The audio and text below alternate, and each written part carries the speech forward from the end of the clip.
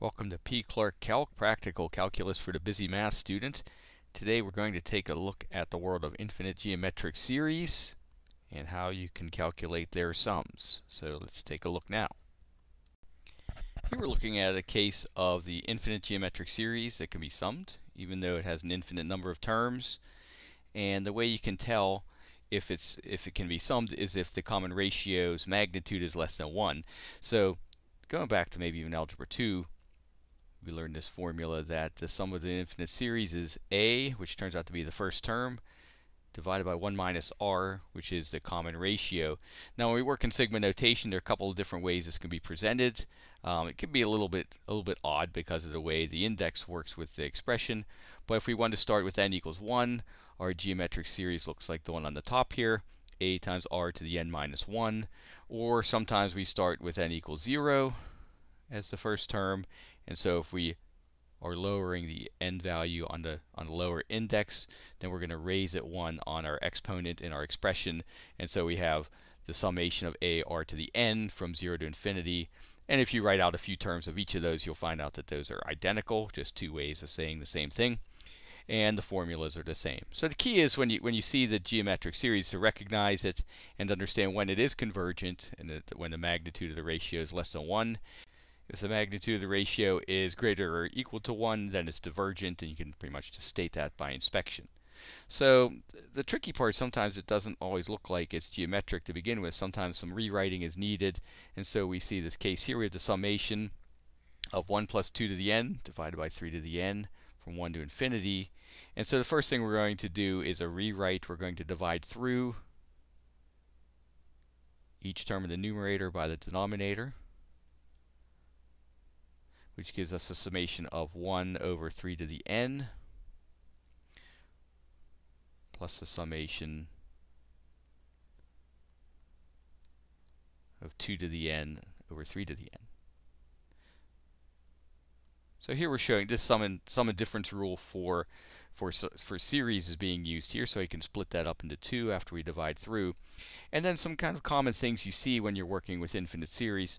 Remember that 1 to the n is always 1, so if we have 1 divided by 3 to the n, if we wish, we can go ahead then and write that as 1 over 3 all to the nth power. And then by properties of exponents here, if we have 2 to the n divided by 3 to the n in our second summation, we can write that as 2 over 3 to the nth power.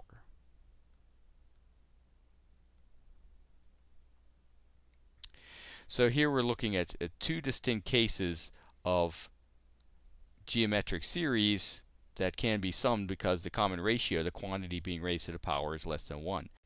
The value of a can sometimes be tricky to determine when you're dealing with geometric series if you're just looking at the formulas, because if you notice here, we're starting our summations are beginning with n equals 1, which means we need to interpret our series this way as a r to the n minus 1. So does that mean we need to do a rewrite here?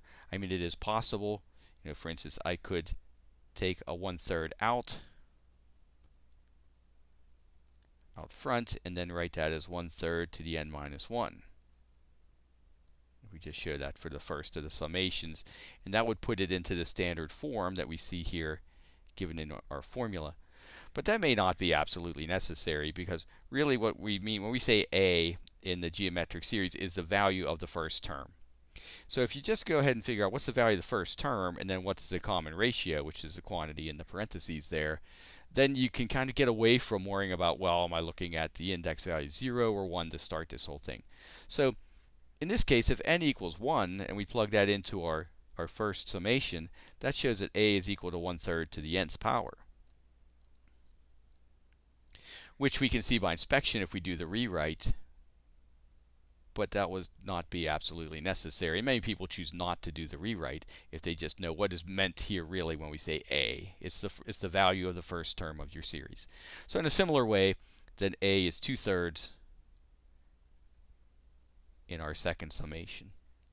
And so what we're going to do then is apply our formula twice and then add those together by properties of summation. We can take the sum of each and then add the sums together. So pretty much plug in and go now. So on the first case, the summation is a 1/3 divided by 1 minus r, 1 minus 1/3. And for the second sum, we have 2/3 divided by 1 minus 2/3. And clean up our arithmetic. 1/3 over 2/3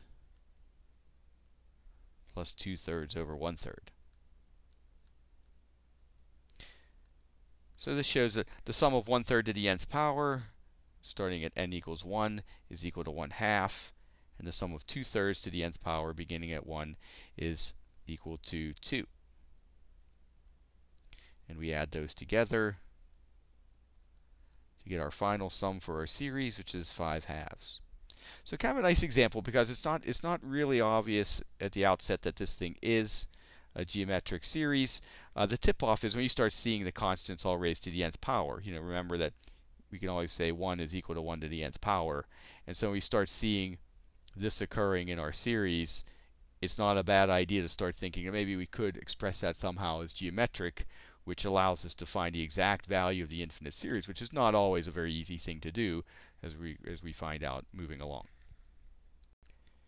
Here at P. Clark Calc, we do practical calculus for the busy math student, but if you'd like to learn more about infinite series and geometric series in particular, you can check them out on my textbooks, which are available for a nice price on Amazon. And until next time, I'm P. Clark.